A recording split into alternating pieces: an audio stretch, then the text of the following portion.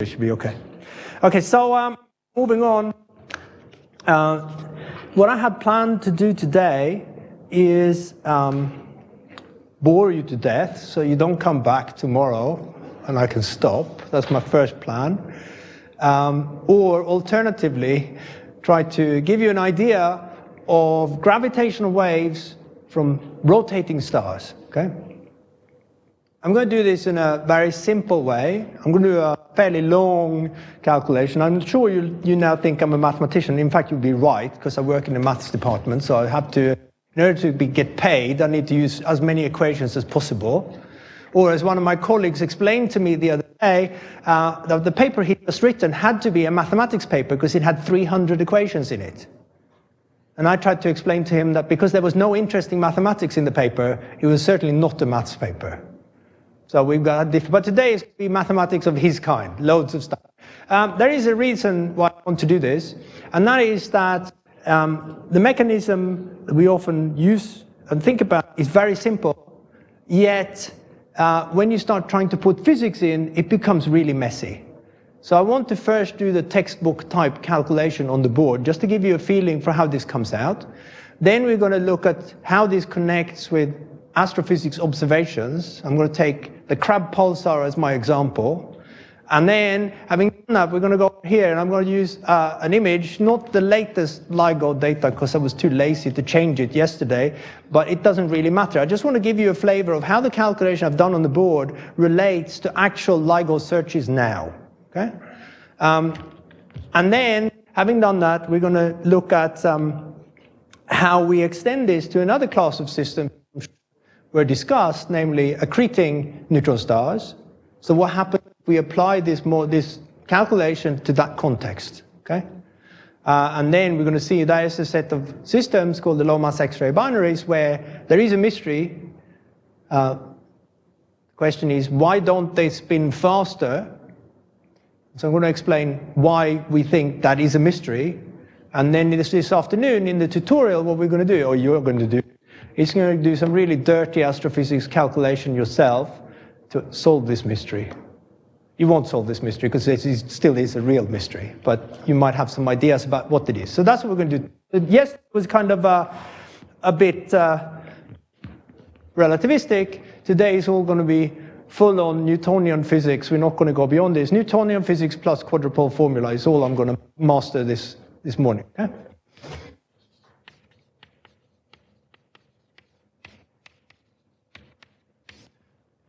So what I want to do is in principle very, very simple. And I could just jump straight to the answer and tell you this is what this is. You can help. But you want textbook calculations of this. So I think it's useful to do it and so that we can understand what goes in. Okay? So I'm going to assume, for the purposes of the beginning, that a neutron star is a solid body that rotates rigidly. So you just think of a metal sphere or rotating object, but it has some deformation to it. It's not perfectly symmetric. Okay? So I'm going to start off just saying, okay, we've got some velocity, rotation velocity, omega, so the linear velocity is, and then with the usual sort of solid body rotation, like this with r is the position vector. But because I want to at least pretend that I have my relativity credentials, I'm going to write things down in the coordinate basis. So I'm going to use coordinates. So that just makes it a little bit easier to do a translation to whatever would happen in relativity. Okay? So that just means that instead of writing the cross product, I have the Levi-Civita alternating symbol. I have the position vector x, and then these are just the coordinates, or the components of the vector, okay? So that's a start. And then I want to start off saying, so this is a position vector. This is a uniform rotation, so the components are constant. And that's just the... And also we need to know that xi is just the distance from the origin squared. Okay? And now the first thing I want to do is I just want to ask, what is the energy and angular momentum of this object? Because I want to introduce the moment of inertia tensor.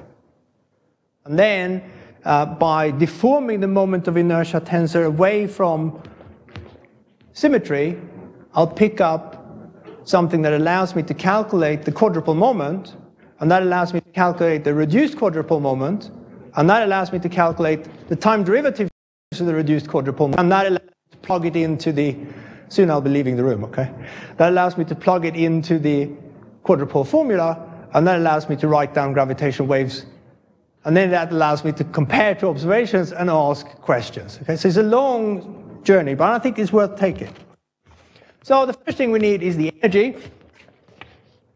So the kinetic energy of an object, you know, is just 1/2 rho integral rho v squared integrated over the volume.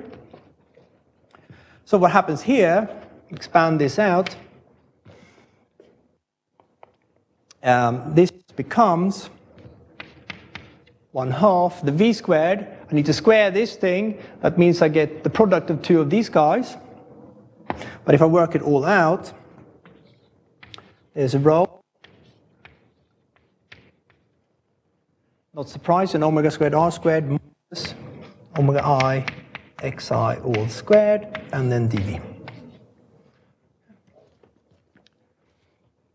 And now what I'm going to do, my idea is I want to write the energy as a moment of inertia, so contracted with or multiplied by the velocities, rotation velocity omega, right? Pull out these omegas. So if I pull this out, it's a scalar, so I need to put in some Kronecker delta or something like that. These guys I can just pull out. So I do that, and this becomes 1/2 omega I omega j times some object. So there's an r squared delta, let's see, ij, Kronecker delta downstairs, minus xi xj. Now, because these guys are constants, I can take them outside the integral. I put these back in, and you see, the first guy gives me just the omega squared, second guy gives me this thing. Okay? And then what I do, cunningly, I just define this as an object with two indices. The half, I forgot. Okay. So what I've done is I've defined this guy, which is the moment of inertia tensor. Okay? So that's how that goes. And then similarly, the angular momentum is a vector, and that's the cross product, so it's got an I epsilon in it, and then just the integral of v, x, the position, like this. Same exercise, put in this guy. Now you need the contraction of two epsilons. That brings in the messy Kronecker delta combination. Work this out. Pull out again the omega, because it's a constant. Integral looks like rho delta ij r squared minus xi xj dv, which is splendid because it's exactly the same as I had down here. Well, it has to be, because we know the rules of solid body mechanics. Right? So this is just ij omega j. Oh, sorry, that should be upstairs now, otherwise I'm in trouble.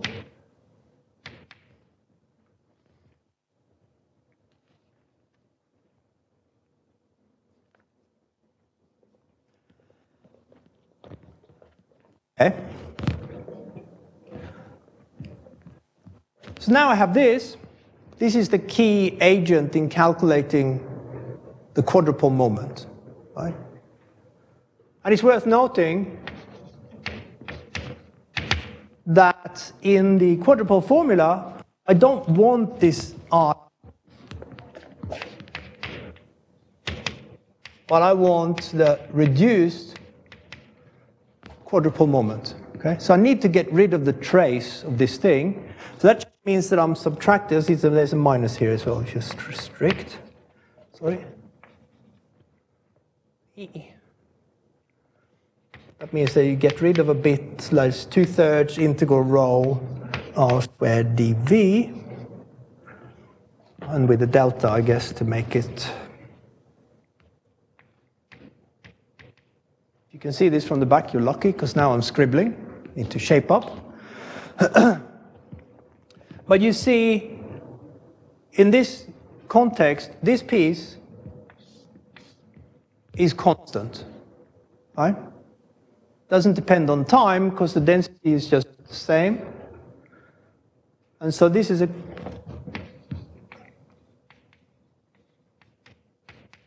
And that means that when I take the time derivatives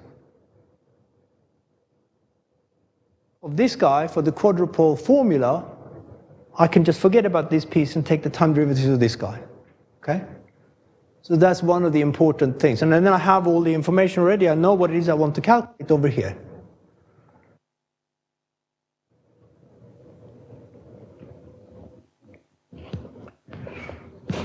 And then we know that what we want to do is work out, say, the gravitational wave luminosity. How does that come about? Well, there's a number 5. Sorry, there's a number g. And there's a number 5. There's a c to the 5th. And an averaging of third time derivatives of this guy, multiplied with himself.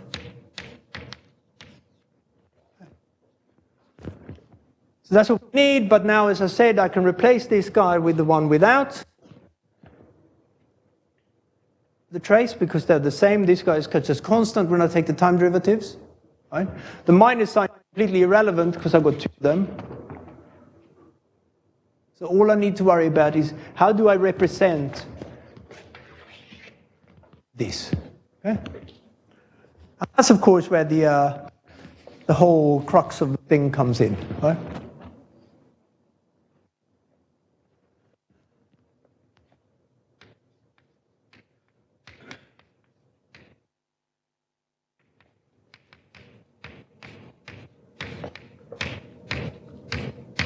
Now, in general, this is a very hard problem. It's a very, very hard problem, because a solid body, at the moment, I haven't told you what kind of body it is at all. It can be anything. It could be this table. My table or Eddington's table, doesn't matter. Pick this table up and spin it around. But in the perfect world, you have some symmetries, so that's what we're going to assume. And then, if the body has symmetries, as you know, it's best to work in the frame of the body. So you jump into the rotating frame of the body, and then you use the fact that the symmetries allow you to write the moment of inertia in a diagonal form. So it becomes just an object with 3 components. They call them I1, I2, I3, with some axis. So that's what I'm going to do. And I've got this brilliant illustration. My track record of having images in these lectures is poor, but here's one. So this is what I'm going to do. I'm going to set up a rotation around the z-axis, and then I'm going to let the 3 axes, if you like, in the star's body frame be the same as the z-axis, and I'm going to rotate it around so they have an angle phi, and then I have a 1-axis and a 2-axis in the body frame, and x and y in the usual Cartesian non-rotating system. Okay, so that's the setup. Okay? And then what I need is, with that setup then, I need a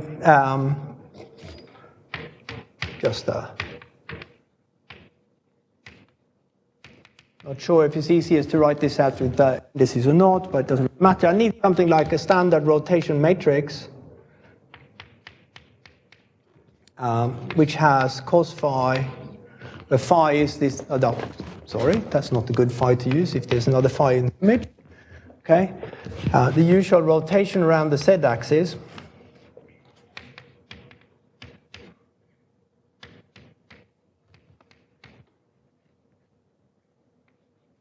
God, my files are all over the place. Okay. And then what you need to do is work out then that I inertial is just something like if you do it in tensors, it doesn't matter, the transpose of this times I body times R, something like that. Okay. So now we can go from whatever, and the advantage here is where I'm going to assume that this guy is simple and diagonal. Okay. And then so now what happens, so this is also important to understand, right? What happens is, in the body, this is a solid body. So once I decide what these moments of inertia are, they're fixed, okay? This guy has no time dependence at all, right? I need second time derivatives or third time derivatives. So where do they sit? Well, they sit here, right? So what's going to happen is I need to take a bunch of time derivatives of R. These are going to lead to products of trig functions, right? So I need to take derivatives of this, which is easy. I'm not going to do it. Don't worry. I'm not that crazy, okay? And then I need to average, but these are going to be averages of things like sine squared and cos squared. And you know what they are, right? Something like 1 over root 2 or some number, okay? So you just crank this out. It's pretty long. I'm sorry, but I'm not going to do it on the board. That would be, well, actually, I'm not sorry I'm not going to do it on the board. You're happy I'm not going to do it on the board. Okay? Okay? But what we find out in the end is that if we write it like this, we've got the three moments of inertia components, I1, I2, I3, depending on, it's simply saying what happens if I rotate around the different axes. Okay? And with the symmetry I'm going to choose, it's got AXX is just minus IYY, and then there's half the difference between I1 and I2 cos 2 phi,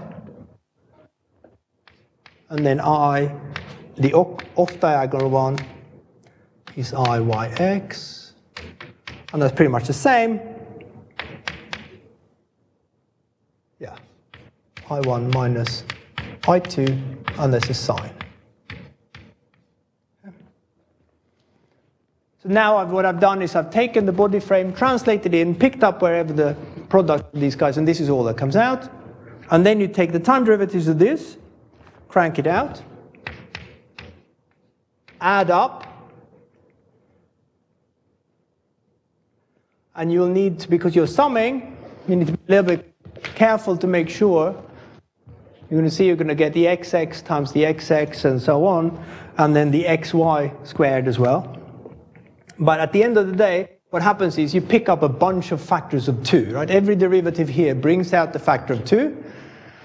So you just have to keep your tongue in the right place when you calculate, probably, you know, depending on if you, how you think about it, but you just pull out a number of factors of 2, you can see how many there's going to be. There's going to be 1 per derivative, but then also when you average to get rid of this thing, you pick up those root 2's. Okay? So at the end of the day, you end up with a factor 32, so that's 2 to the 5th. So the final answer just looks like this. All squared, omega to the 6th power. Okay? So this is a textbook exercise, or maybe, I don't know what textbook it is, because it probably isn't done in any textbook, as a matter of fact. Well, I think it probably should be, for 2 reasons. One, I think it's always important to go back to the very basics and think about the simple picture. Now, it's all right working on some very complicated problem, but if you don't understand the simple ingredients as to how the underlying thing, you don't really understand what the intricate details are of the higher level. You might not understand why you're doing it in the first place, and I think that can be a problem. Second, by doing it in detail, I will also understand how to break it. Right? So I can allow this motion to be more general, And a typical case that one might want to look at is a precessing body, where it doesn't move as simply as this. And the reason why I might want to do that is twofold. There is some evidence, perhaps, that radio pulsars, in some cases, show precession. It's debated, but it's possible. And if they do, that precession motion would lead to a very different gravitational wave signal. So one might want to go back and generalize this. Now, that's not what I'm going to do, but one might want to do it. Okay. So the next thing we're going to do is we're going to simplify this a little bit, okay? And so you can see what we've done. We've said that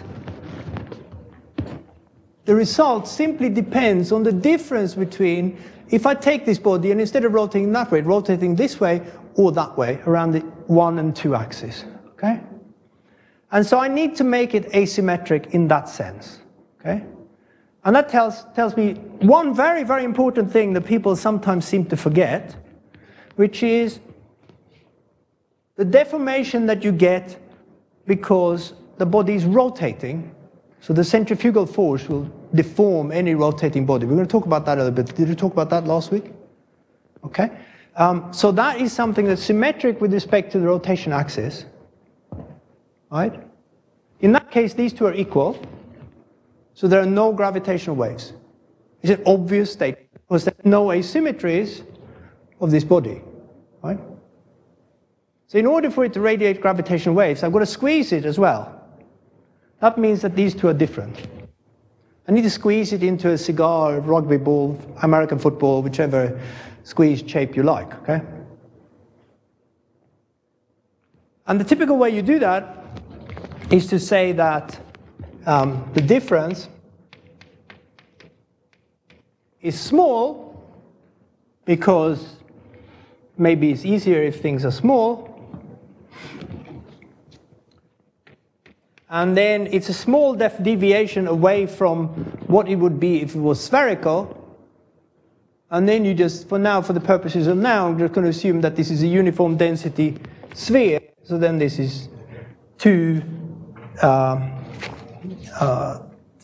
mr squared over 5. So it's some number, okay? And then what you do, plug this back in here, and you see that now this becomes an epsilon squared, again with some number and units out front. And that means we are pretty much done, and I should be able to squeeze in the final answer down here. That was my plan. So we got the 32 from before. We've got the 5. C to the 5th, and I forgot a G, which was naughty. Sat up there, but I forgot it. And then there's an epsilon squared, I naught squared, omega to the 6th. So this is the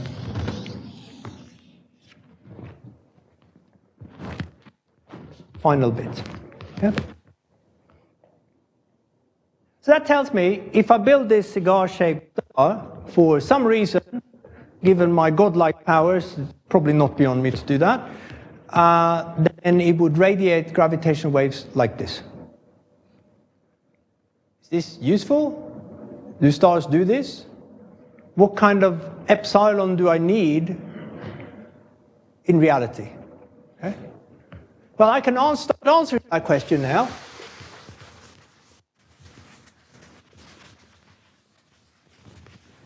I can start answering the questions, but the bottom line at the end of today is going to be that some of the answers I don't know. So I don't know if stars do this, but I can start asking if it's reasonable. Okay? So the next thing we can do is say, okay, what can I do? Well, I can compare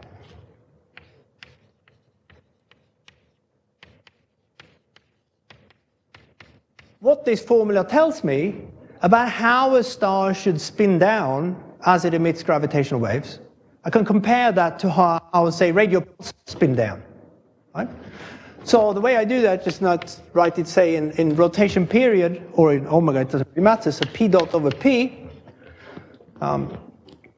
is just minus E dot over 2E. There's a 2 because there's a square of velocities in the energy. And then this is just the formula.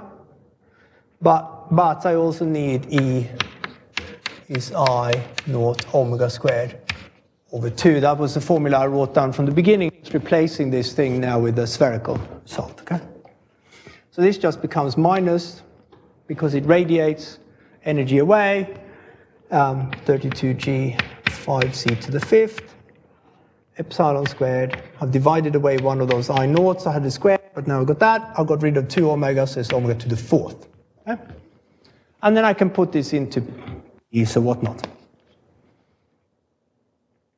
So here's my example.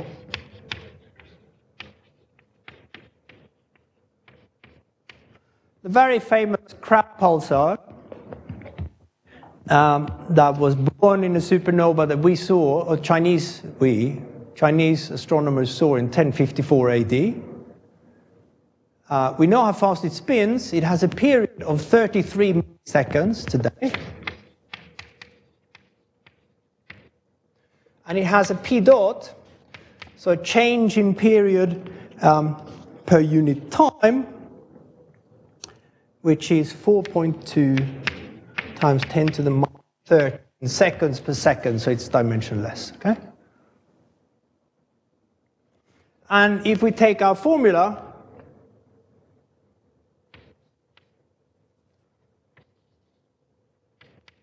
and we say, I have no idea about neutron stars, but I know that they weigh something like 1.4 solar masses, and they have a of about 10 kilometers, then I can calculate that moment of inertia that I wrote down to mr squared over 5, say, from this. Plug things in, and I see that this leads to the P dot gravitational waves being some number, should be a minus here, I think, and a minus here. 8 times 10 to the minus 7, some small number, and then that epsilon squared. Okay. Now just look at these two and say, look, this is an equation. I say all the spin down of the Crab pulsar is in terms of gravitational waves. Equate the two. And then I work out what the epsilon has to be. The epsilon I need is just something like 7 times 10 to the minus 4.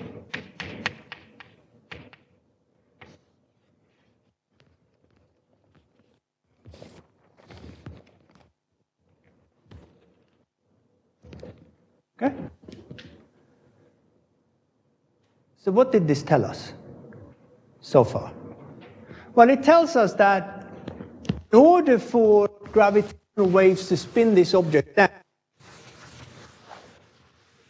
which at the moment I'm assuming it is able to do, I need a very, very small deformation, right? This is, say, 10 to the minus 3. It means I would have to take this 10-kilometer object and stretch it by 10 meters, something like that, in one direction. And you might think, that's not so much. A small number, right? It turns out this is a whopping big number, but for neutron stars, as we will see. But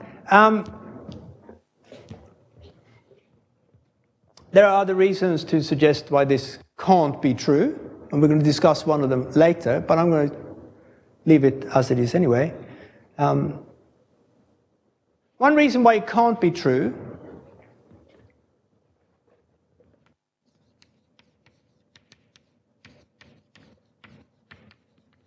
is called the breaking index.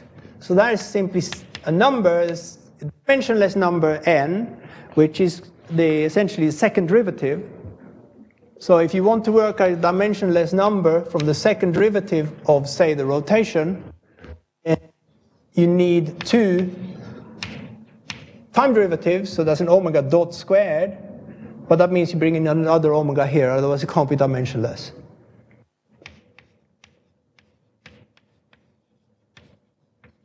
If you take the results we worked out, we can write down a formula that would be. We can just take time derivatives here. We've got everything we need to work this out.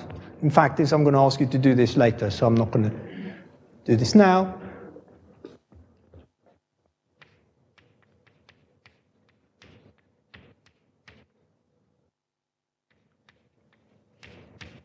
But those pesky radio astronomers observe these kinds of things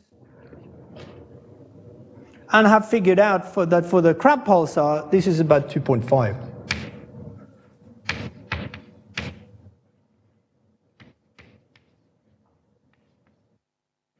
And if you had a pure rotating magnet, it would spin down with a breaking index of 3. And therefore, we know already from the beginning that it can't really be gravitational waves that spin this guy down, so this can't be the answer. This is too big. Okay? Already. Nevertheless, for a very long time, gravitational wave physicists were using numbers like this without regarding this fact. And there were plots, I remember plots from quite a lot of people showing how, oh look, we're going to be looking for these things, and there were other people in the room saying, well, you should be looking the floor downstairs. That's where the signal is going to be. And so I'm going to try to point how we're getting closer to breaking this kind of thing. Okay, so what's the bottom line of the exercise? It by writing down what happens if we work out the gravitational wave strain. It's obviously the same kind of calculation, take everything the same, take the same time derivatives, and so on, but now you keep the angles, but I'm just writing down the amplitude. So this is going to be something like, for this case, 8 times 10 to the minus 28, and then I'm scaling this epsilon to a number, let's say 10 to the minus 6. I'm going to be a bit more conservative than this, why not? Gravitational wave frequency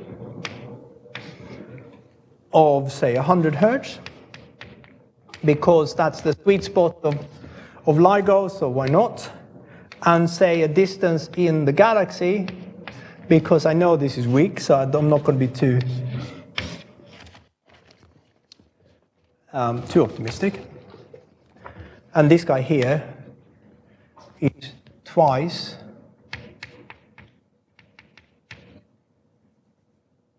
comes from twice the spin frequency because of the symmetry. Looking at this body and it spins around, you see it once, and once from the gravitational wave. So therefore, the gravitational wave frequency is twice the frequency of the rotation. Okay? Sorry? So the breaking index is just it's a dimensionless measure of what the second derivative is. Okay?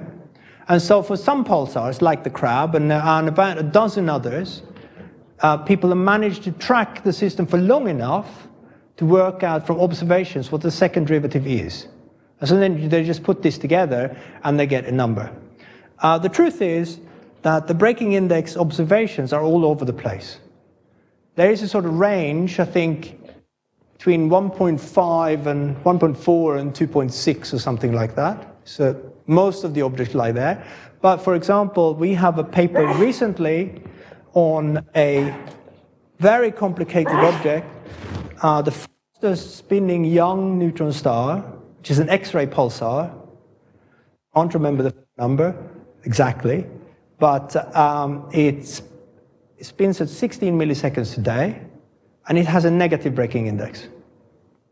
And it has a negative breaking index because it has loads of glitches. Glitches are when pulsars spin up rapidly and then relax. Okay? And this guy glitches very frequently.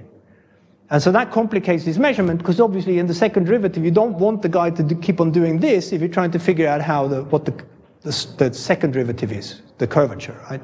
So that it's not clear what some of these measurements mean. Okay? In fact, the discussion is that it could be that the different breaking indices point to the magnetic field of a neutron star evolving. And trying to understand that is another very difficult problem. Okay? But that's a very good question. But just taking it at face value, you can see that there's a mismatch here. It's certainly not 5. Sorry? Sorry?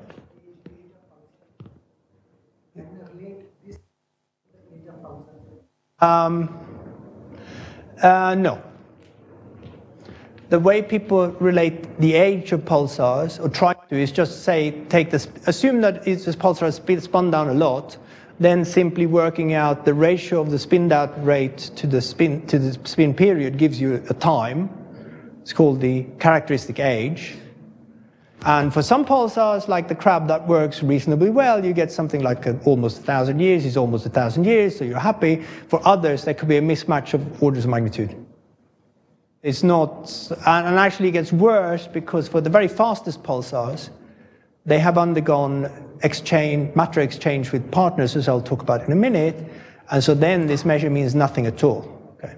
So pulsar ages is a complex issue when you don't have, and even when you have an association with a supernova, if it's not a historic supernova, so you know exactly when it happened, and we only have a few of those, then there's a mismatch in trying to figure out when did this explosion happen, and you try to do that by comparing, say, the pulsar age that you figure out this way, and say the age of the remnant, which is an expanding gas, say how, with some modulus to how rapid that expansion is. And sometimes that works, sometimes it doesn't work. This is, I think, when it comes to pulsars, I'm sure that point was made, we're at a beginning of understanding this zoo of possibilities. And we've got many different variations, from strong magnetic field magnetars to fast-spinning millisecond pulsars and all sorts of things in between. And the problem is we've just got a handful of objects in each kind of category, of these special categories. We don't understand that yet, so we need more observations, really. And that's going to come with things like the square kilometer array in the next decade. So that will be very exciting. And then maybe this picture will start, it's like a painting where you can start seeing bits, but you can't identify the face or anything like that yet, right? But it should come. Okay, so now what do we learn from this? Final bit is that this number is small, right? And that means that you will have to integrate over this. As I said, the effective amplitude goes a bit like, it goes like square root of the number of cycles. Here, the frequency is fixed, and therefore this goes like the square root of the observation time only, something like this. And so you can work out, if you think that 100 Hertz, the LIGO detector has, say, a sensitivity of 10 to the minus 22, some number. This is roughly 10 to the minus 27. You need to gain a factor of 10 to the 5. That means this number is uncomfortably big, okay? And that means that there's going to be some upper limit to the size of these things that you can achieve. Okay? I think I've done enough to go and talk about actual data for a second.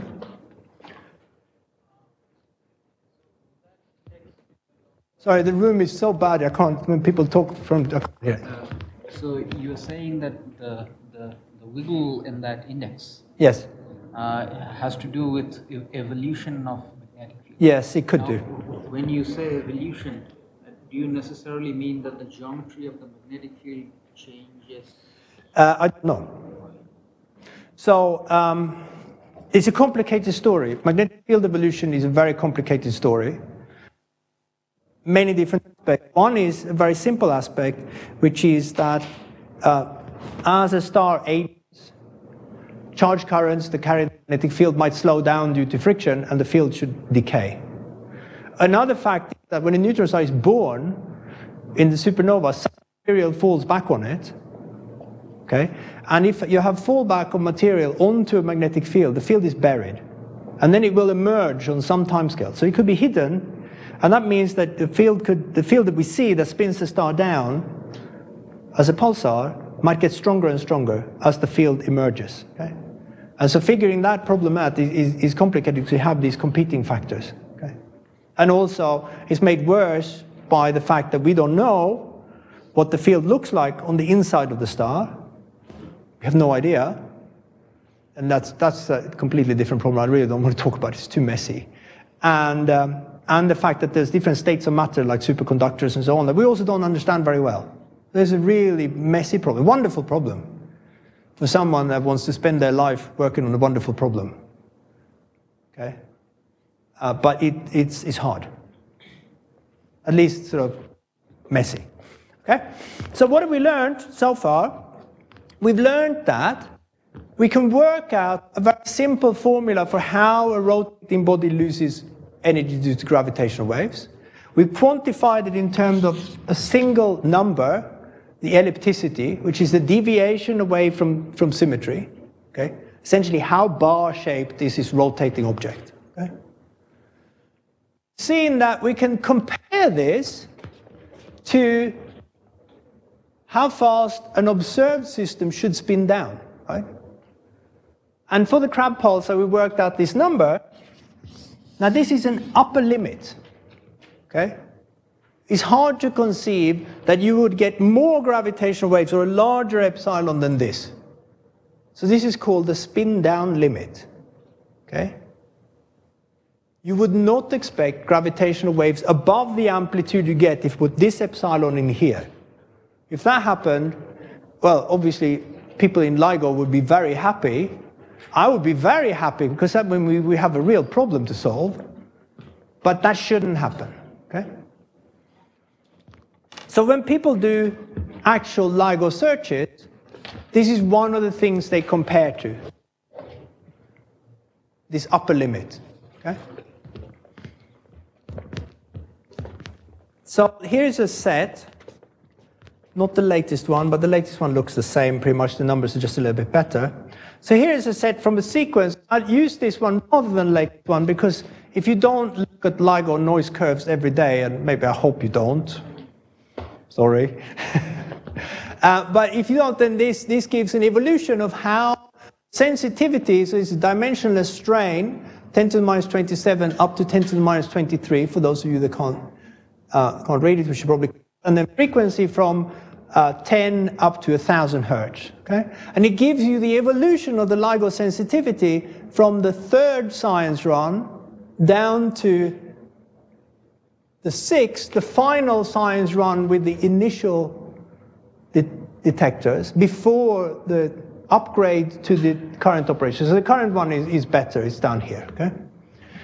And then it shows where you would expect pulsars to sit in this diagram, simply from this calculation, with a given integration time of however long the run was, essentially. Okay?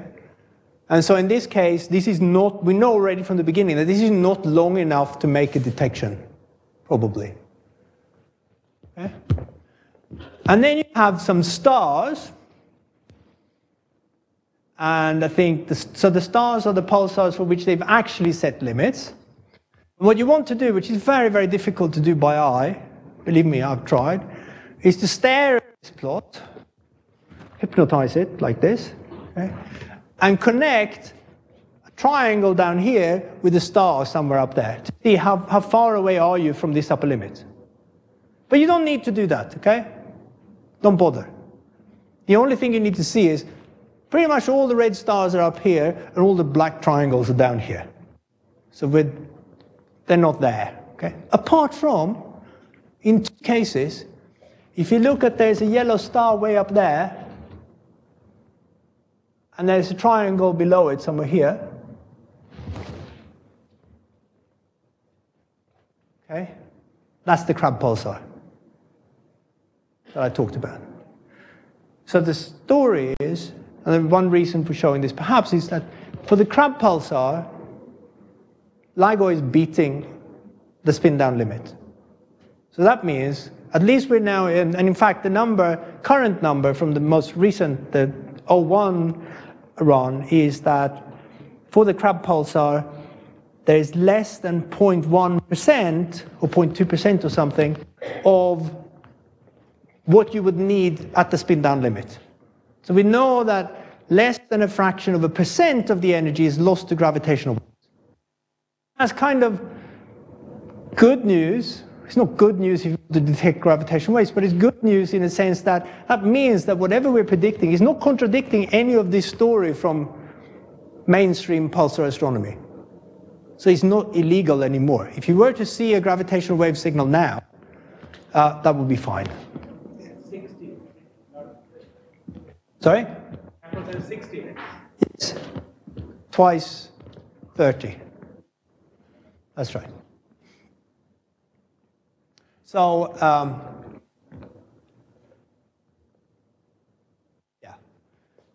So anyway, you can look up the most recent one. It's an Abbott et al. Paper from this year, but it looks a bit like this. I think it's not as nice a figure because the colors are weaker. So if you display it on the screen, no one can see anything, which is a bad choice. It might look artistically nice, but not.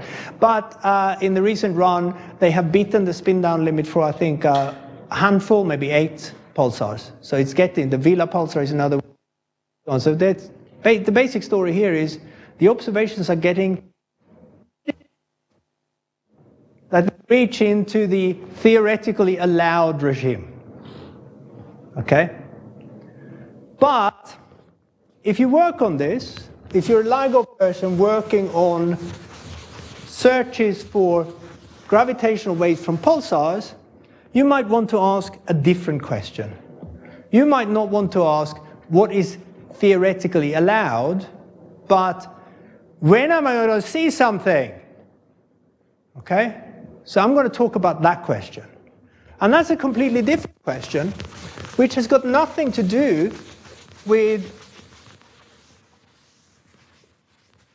how much gravitational waves can I possibly emit, but how much am I allowed to stretch this star before it breaks? Okay. This is a very different kind of question.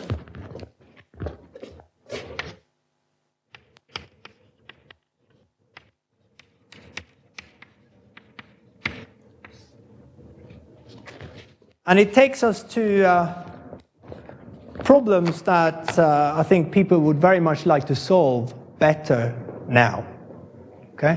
So the question is, how large a mountain, I'm calling these things mountains. You realize that a deformation of 10 to the minus 6 or something like a meter on 10 kilometers is not mountain.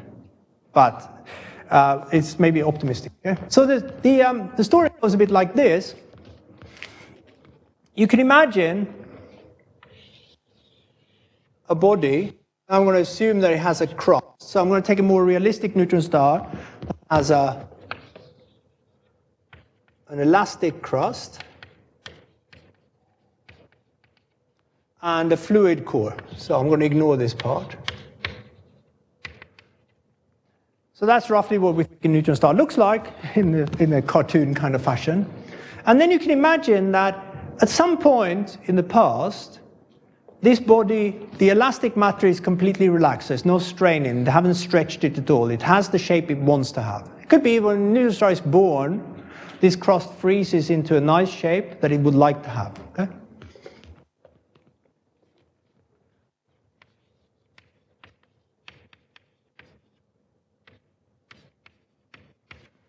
So it has some deviation away from symmetry for whatever reason. I'm going to call it epsilon naught. It's this relaxed shape that it would like to have. Okay? But then something happens to it. I'm going to call this the hand of God.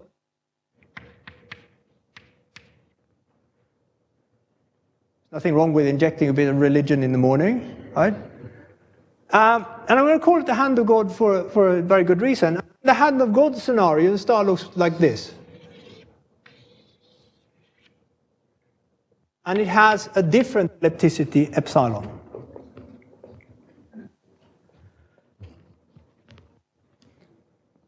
So I called it the hand of God because I have no reason why it should be like that.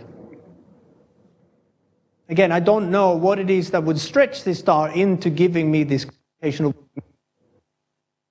the big to do with neutron star evolution. How does the system evolve this way? So the calculation I'm going to do is not going to answer that question either. This hand of God thing is still going to be hanging there like a sword over my head, probably dangling by a very thin thread. Okay?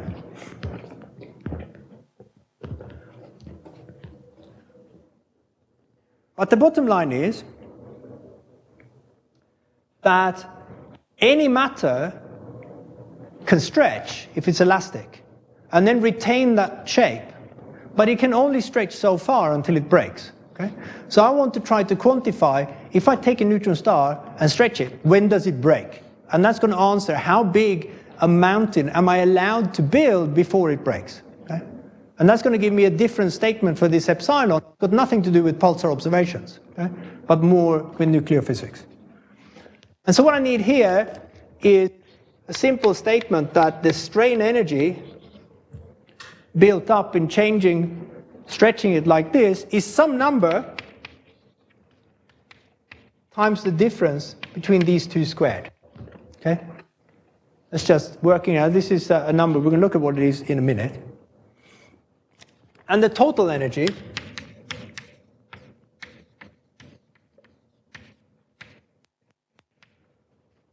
has a few pieces.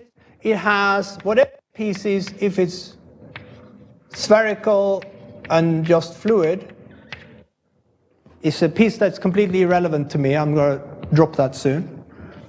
It has the kinetic piece, we'll write like moment of inertia, angular momentum over 2I. This is that I omega squared over 2 for the kinetic rotating energy, right?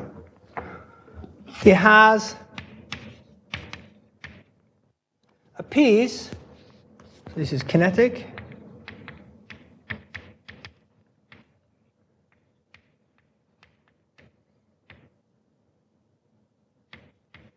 it has a piece due to the fact that I'm changing the shape when I'm rotating due to the centrifugal force, and therefore I pick up a piece of the potential energy that goes like epsilon squared with some number A. And it has that B. This is a schematic. I don't think we need to worry too much about it. You can see that for a rotating body it makes sense. I've got something that would have it to just add potential energy. I've got something that is due to the kinetic energy of rotation. I've got something due to the fact that it changes shapes. It changes shape a little bit, so there's a piece I have to pick up, and then this thing.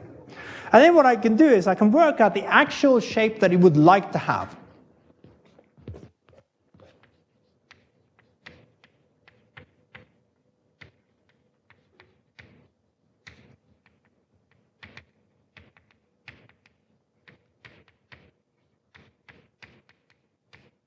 And I get that for minimizing this energy as fixed rotation rate. Okay?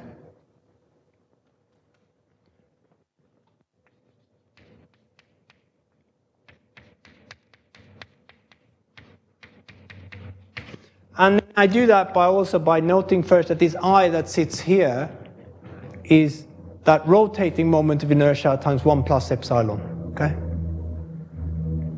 So this is just a very simple sketch of how it should go. And then what I have to do, which is hard, is put actual numbers here. I'm going to try to sketch how those numbers go without calculating too much. Okay? So what I need to work out is E by the epsilon at fixed J. And then I set that to 0 to minimize it. Okay? And what comes out is that this epsilon, so I solve that for epsilon, it's going to be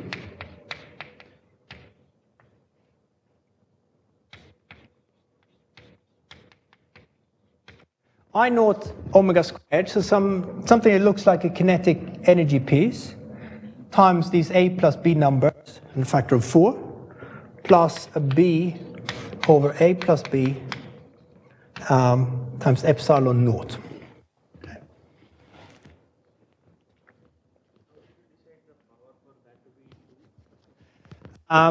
It's a strain, and it's an energy, so it just turns out that the difference in a strain is just a difference between two shapes. That's, it comes from dimensions. You don't need to worry about the details. This is a schematic, kind of how it goes. Okay? You have to work this out in proper elasticity theory to get a real number. I'm just trying to estimate things at the moment, okay? Because that's the most important thing. Okay? So at the end of the day, we've got two pieces. The first one, let's call it epsilon omega, and the other one is some number, let's say little b, times that epsilon naught. Okay? So this is the shape that the star has simply because it's rotating.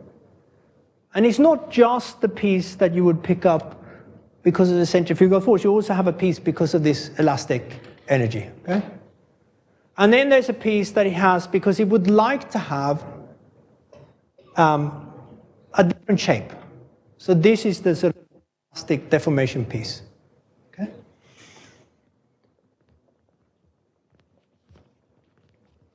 So in other words, in a sense, this is the contribution to the shape that doesn't radiate gravitational waves, and this is the piece that does. Okay? Because this is the piece that's associated with the rotation that has that symmetry, and this is the piece that doesn't. So now let's see how big are these numbers. In particular, how big is B? So there's an exercise you can do that says that the A number is roughly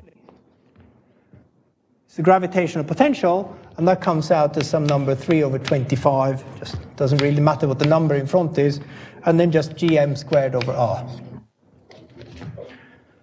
The B is much harder because that's got to do with the elastic matter, but essentially comes out as a number that comes from Newton physics called the shear modulus,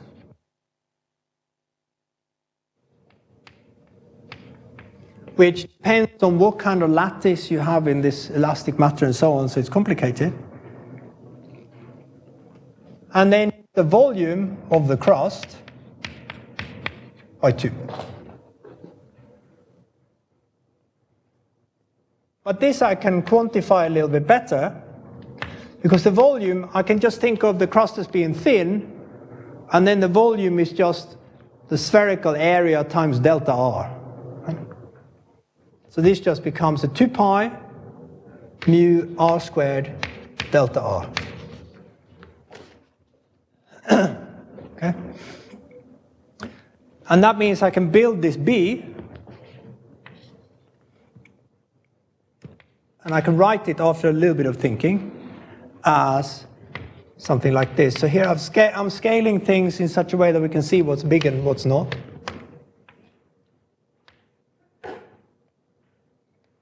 A number, and then essentially m over r inverse star in dimensionless form. Delta R, the thickness of the crust over the size of the star, and then another dimensionless number, this shear modulus over the density times c squared, and this turns out this is a velocity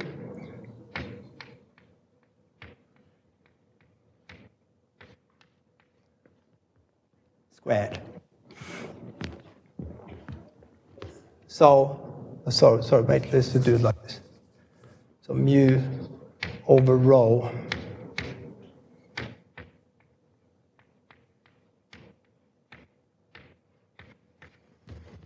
so this is also dimensionless, it's a velocity over the speed of light. Okay? Now, this is order 10 over m, dimensionless is order 5. This is looking good, you know, it's not is now 50. This is 1 kilometer per 10, so I've lost a factor of 10 here. And this is a very small fraction of the speed of light squared. This is a small number. So you put in actual numbers, this is something like 10 to the minus 6. Oh, or I think, actually 10 to the minus 5. You put in the numbers, well, maybe that's too optimistic. Let's just do it like 10 to the minus 5. And let's not put that. And now, you can see what we would have to calculate, okay? If I wanted to make this realistic, I'd need to calculate a stellar model, M and R. I need an equation of state, right? I need to work out how the crust is. I need a crust equation of state to know how deep into the star does the crust go, right?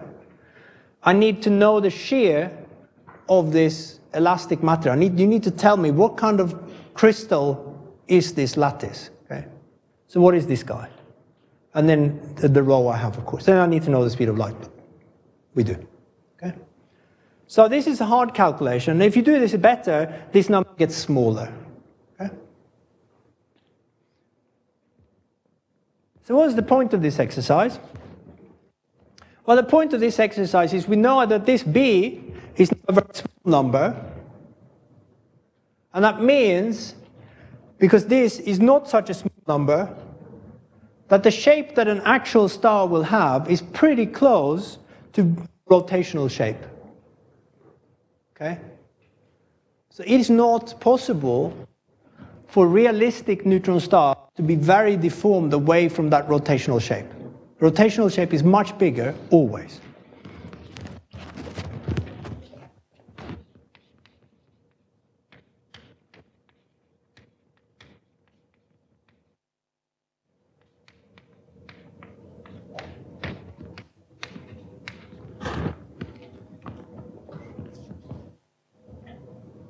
So we expect to have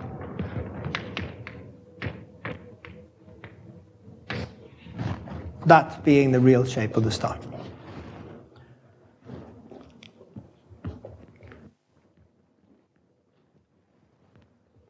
But this didn't answer the question. How big am I allowed to make this difference? So when does it break?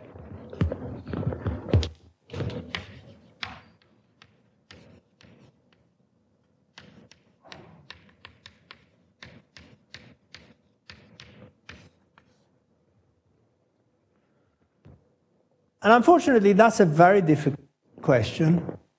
Very difficult question even for metals, say, on Earth. If you want to ask a material scientist, when does a bar of metal break? How much am I allowed to bend it before it breaks? Not the pane of glass, that's easy. That breaks as soon as you look at it. But when does a metal bar break? How much can I bend it before it breaks? Not bends, but snaps. It's a very hard calculation to do. And what people tend to do is they tend to try to write this in terms of a dimensionless number called the breaking strain.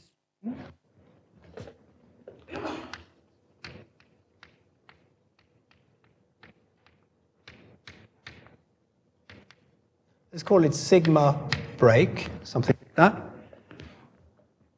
And so the way you can calculate this is you can set up on the computer a lattice of particles that want to form an elastic thing, and then you can just shunt it, like let the computer do this to it. Jiggle it until it snaps, okay? Until it just obliterates. And that's what people have done for the neutron star crust. A guy called Chuck Horowitz in Indiana does this for a living. He's very good at it. And what he found when he did this, the first simulations a few years ago, he found that the star is stronger than we thought. In fact, it's super strong. It's the strongest material they have ever looked at. Okay? Which is great, right? It means you can stretch it a lot. So this number comes out as 0.1. It's a dimensionless number again. And then what you can do is you can ask, how much is this deformation, epsilon, allowed to be if I scale it to this number? Okay? So that's where we wanted to get. Essentially, this epsilon is smaller than 5 times 10 to the minus 6 times this guy.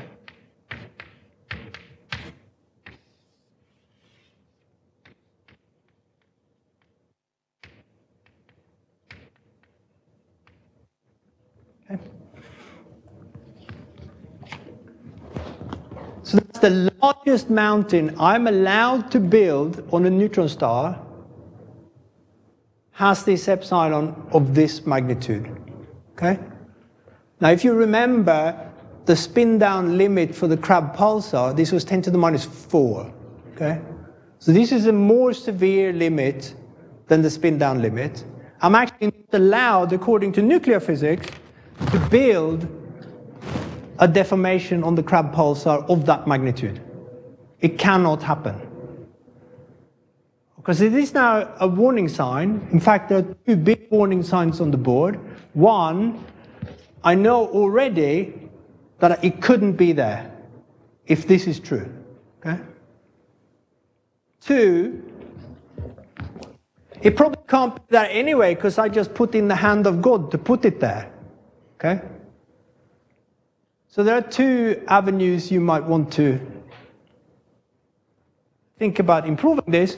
One is this aspect. How much difference does it make if you change the physics of the neutron star interior and the crust and so on? And the other one is, can I think of some ways of why a neutron star would like to do this? Why should it happen? What is the astrophysics? What is the evolution of the star that says it ends up like this? And so when it comes to justifying searching for these signals, at the moment, theory is a very poor supporter. Because we can only say, how large are you allowed to build these mountains? If we stretch the star by hand, we can't say, you should expect this to happen. Of course, it's a terrible position for someone that does observation, because they really want to know, when am I going to see something? Is it before I retire or after? Shall I carry on?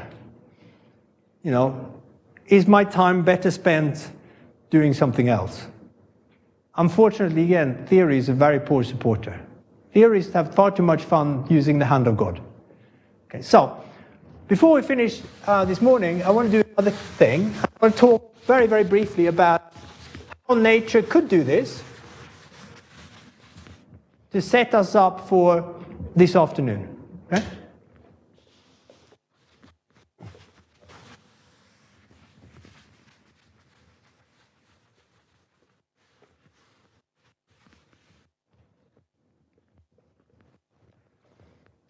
And so there are 2 aspects. First one, I think I have the first one goes back to what I talked about in the beginning, the low mass X-ray binaries. And so here's a very recent histogram of the observed accreting, fast spinning neutron stars. Okay? So this comes from a paper that's on the archive. It's got my name on it somewhere at the end, because I didn't do anything. Hope this is recorded, so that's now official. But what this histogram shows is a couple of very interesting things. The first thing you need to know, a calculation I could have done now, but I don't have time, it shows you how fast a neutron star can possibly spin before it breaks up. Okay? And that answer for typical equations of state come out to be over a kilohertz, or thereabouts. Okay? So here. In an accreting system, a star accretes matter from a companion, and it gains angular momentum as it does that. So it spins up. So if there is a system that provides a torque, there is no reason for it to stop until it gets to over here. But as you can see, there's a bit of a gap here. And so what people are trying to do is explain why is there a gap. And you will see in the literature quite a few suggestions for how gravitational waves could explain this gap. Okay? And our job for the last 10 minutes and this afternoon is to have a look at how credible that idea is. Okay? So that's your mission for later. And what you're going to learn is, if you thought the problem I gave you yesterday was hard, partly because it was badly formulated, this problem is hard because it's really messy. So today we're doing really dirty astrophysics, okay? But that's part of this game. So there's another, so what you could imagine is, the accretion torque has a certain form. Let's just write down a few simple things to get more info later. Basically, what you can imagine is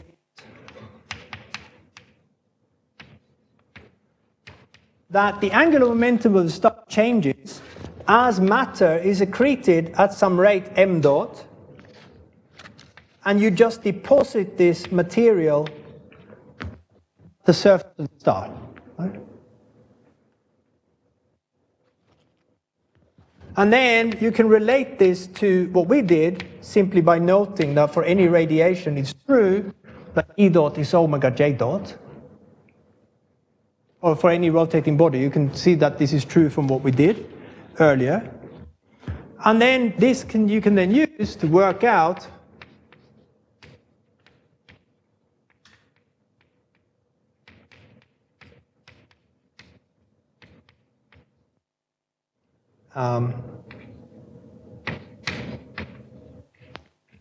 how large an epsilon do I need from the gravitational waves that lose energy and angular momentum to balance this guy that gains angular momentum. Okay? And if you do it right, you're going to find that this is a small number, and it could be a small enough number to explain this. The first suggestion that will be the case comes from a paper by Lars Bilsten in 1998. It's a very, very famous paper. At that time, we didn't have these fastest ones. It was a clustering down here. But the argument is exactly the same. And the argument is very is that this accretion torque here doesn't change much with the rotation rate, whereas this E dot, the gravitational wave energy loss, went like the 6th power of the spin. Okay? So as you spin the star up, gravitational waves are completely unimportant at slow spin rates. But as you get higher up, you hit a wall when the gravitational wave torque suddenly kicks in because of that difference in spin scaling. Okay? So if that were true, what would you expect? You would expect these guys to stop at some point where you get to the gravitational waves dominating. Okay? And perhaps, this is a very suggestive diagram, you would expect a pile-up of more systems at the higher spin rates than you see at the lower spin rates. Now, this is very small number statistics, but I'm not a statistician, so I'm allowed to play games. The paper we have recently looks at this distribution statistically and basically argues in a proper Bayesian way, right, that there are two populations, a peak and a flat, more or less. Now, whether that's true or not, I think will be brought out by more observations. If that is the population, then there is a need for something to explain that peak. It could be gravitational waves. It could be changes in that accretion torque, because this is a very, very naive expression. So this afternoon I'm going to give you another expression that's a little bit messier, but more realistic to play with. And we're going to try to explore together how this kind of idea could work. Okay? Just to get a flavor of how messy is this kind of problem? How messy is the logic, right? I would obviously like to be able to say, yes, gravitational waves definitely do this, but that's a very, very hard argument to make. So we're going to do that. We're going to look at, okay, suppose you calculate this number, how much gravitational waves you could get. How small is that amount? Would you ever be able to see that with LIGO? Are there other reasons why maybe you won't? It's a wonderful problem again, but accretion physics is very complicated. And I still haven't told you, why should it be that the star deforms to radiate gravitational waves as it accretes? The difference is, at least now, you have some idea matter is piling onto this body. So maybe if that is not happening in a symmetric fashion, so if the star has a magnetic field, you can imagine the matter is funneled onto the magnetic poles, so it's got a little bit more pile out of material there, that will deform the star, and maybe that can do the job. There are many different scenarios here. Hand waving is easy, calculating is very hard. I think that's maybe a good place to stop for the morning. I know I'm early, but there you go. Okay, so thank you. But because I stopped early, if you have any questions, anything you want to talk about, you're just desperate for coffee, desperate to get out of here, desperate to get calculating. Don't smile at me like that, come on. No questions? Yes.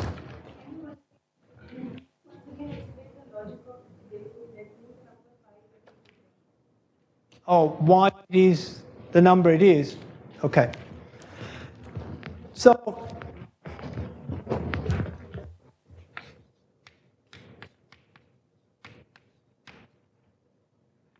I think it's something like this. It's some range. It's not the latest. So this is a problematic set of numbers, okay? From simple theory,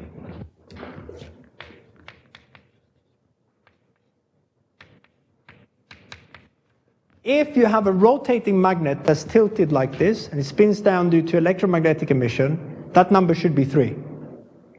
Okay? The number we would calculate is 5. Okay? This is not 3, and it's not 5, but this is quite close to 3, so maybe it is 3. Give or take. You know, this is not a sophisticated theory, so maybe 3 is good enough, okay? And then there is another one, which is just particle emission, which people call wind, which can lead to pretty much any number you like, but it can be a small number. And so the bottom line is that there are 2 aspects. One is we can only measure this breaking index for fairly young pulsars. Right? They have to spin down fast enough, and they have to be stable enough that you can measure the sort of second derivative. It's a difficult measurement, especially if pulsars have some jitters, some glitches, like the crab does, like the Vela does. So the Vela one is the 1.4. It glitches quite frequently with large changes, and the way that breaking index is estimated is very different from how it is for a quiet object. Okay? And so when you plot this, so maybe I can sketch it. It's going to be wrong, but it doesn't really matter. You've seen the PP dot diagram, okay? Where the pulsars live sort of on something here, where you have constant spin magnetic fields and constant ages going like this across, just sketching how the pulsars are, okay? Now what you can do is you can draw on this diagram which way the pulsar is evolving right now. If you know the second derivative, right, you can draw an evolution here, okay? And what you expect is that really pulsars, if they don't evolve at all, they should just follow these constant magnetic field lines like this, okay? That would be 3, okay? I'm going to sketch my impression. This is like an artist's performance, you know. It's going to be sold probably in an art gallery later. So I'm not basing that just roughly how some of these things go. So we have systems going a bit like this, which is not too bad. But then we have systems going a bit like this, which is disaster. Okay? And so the way an observer interprets this guy is that because these are constant magnetic field lines, the magnetic field increases, right? Just by looking at this diagram. And if you have an astrophysics reason to think that the magnetic field would be increasing, say, as I said, because it emerges from having been buried or for other reasons, then maybe that story makes sense. And so what you can imagine then is that the actual evolution of a radio pulsar is something like this. No? And at different points, depending on where you catch it, it will point in different directions, a tangent to this trajectory. Okay? And that story is not unappealing. And if you look at people that do evolutions of magnetic stars, that this is kind of what they come up with. Okay? But I think the reality also is that we don't have enough measurements of the breaking index. We would need more. That's going to come again with things like the square kilometer array. We will be able to track more pulsars, more quiet pulsars. So this picture will change. But I think, again, this is a very good question to think about in sort of neutron star physics in general. Would you agree that to some extent this is sort of having a stroke? Because if you look at the graph, we know that the electromagnetic luminosity of the pulsar can account for P dot. So that should settle it, because the breaking index is a red herring. It assumes a dipole model for the slowing down. But if it's slowing down to a pointing flux, then it doesn't have to be 3 in the first place. But as far as the graph is concerned, the matter is settled. There is no room for, except at below the level that you know. So in the future, when you get there, you may be able to fix it. But at the moment, there is no reason to suspect the fact that the breaking index is not 3 may have some. No, I think that's right. So that's my feeling too. For the systems where the breaking index is close to 3, you have no problem at all. If you find an object where it's very large or very small, then you have issues where you need to worry about either that you don't understand the physics or you don't understand your observations. I think today, the technique for extracting the breaking index from some pulsars is, let's say, not controversial, but it's certainly not settled as to how you actually, what this number that you get from observations various ways, what it actually means. Okay. So there's scope for that as well. But I think for the well established cases, Crabbe is the best case, I think. The lesson you learn from this is simply that there is not room for gravitational waves at that most optimistic level, right? You should not expect that, and I gave you the other reason for you can't build mountains of that size anyway. Was there one more question? Sure. Okay. How can they occur? $1 million question. A man looking for a future as a research breakthrough. Okay. I wish I knew the answer. So, my feeling, so there are two answers. One answer is, this is astrophysics. The answer is always the magnetic field. As usual in astrophysics, you also need to know what is the question. Okay? So the magnetic field, I didn't sketch that, but I could have done. You can estimate how much the magnetic field can deform a neutron star. Okay? The magnetic field will have tension. If you have a normal dipole field, poloidal field, it's going to push the matter out.